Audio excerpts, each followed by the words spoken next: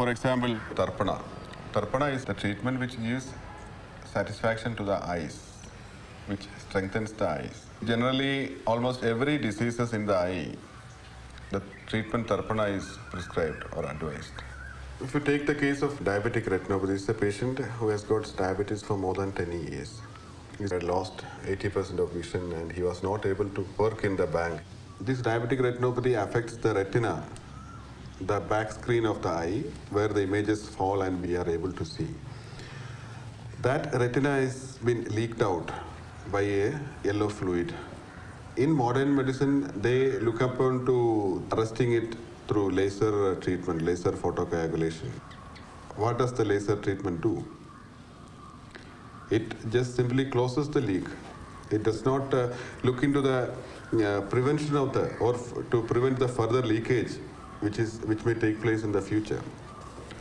In that case, when we look into that through the angle of Ayurvedic science, there are excellent medications to remove the cause of this disease by which this leakage takes place in the blood.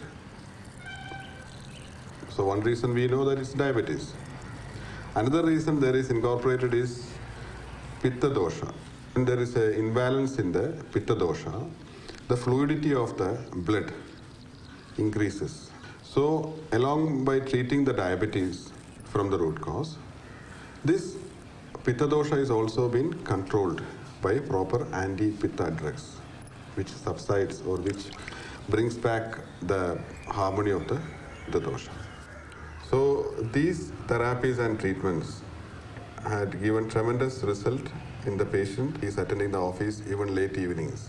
And now the patient is able to come alone without any help of any people, which was not imaginable when he had the problem.